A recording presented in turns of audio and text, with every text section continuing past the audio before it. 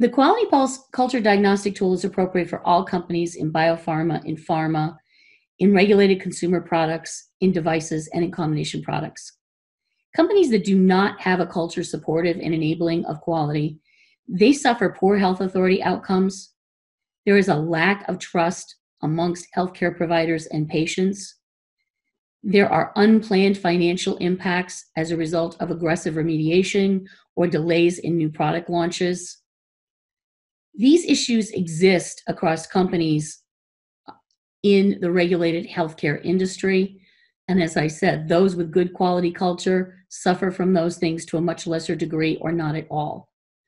Another thing that the companies would benefit for in the industry is as the quality culture reaches toxic levels, you begin to see recalls, you begin to see more recalls, you begin to see shortages and outages, interruptions in supply chain, company reputation suffers, and I've seen in our industry even company stock performance suffer as a result of what the media chronically represents as quality issues in a given company or associated with a given brand in a company.